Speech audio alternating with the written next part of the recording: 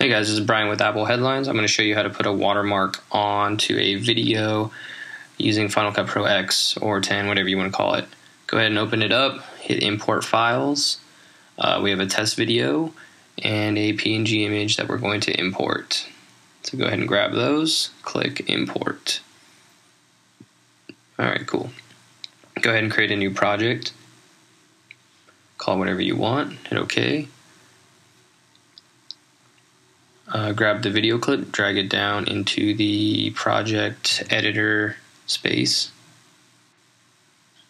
If it doesn't know the properties, it's going to ask for that unknown, so just hit OK. Grab a part of the image or all of it, doesn't really matter, and drag it where you want it to start. Go ahead and trim it or extend it.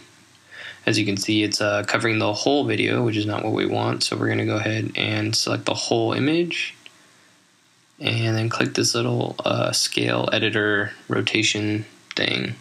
Not sure the technical term, but it grabs the layer and you can adjust the scale like so. You can see on the top left it tells you the percentage, and whoops, oh, okay, flip it by accident. Alright, what I usually use is around 35% just because it's just seems like the right size. Grab the middle, drag it to wherever you want it, and then go ahead and click done. And that's pretty much it.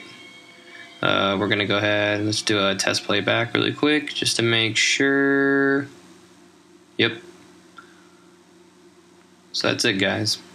Pretty simple, and then you can go ahead and export it however you want. Alright, thanks. Bye.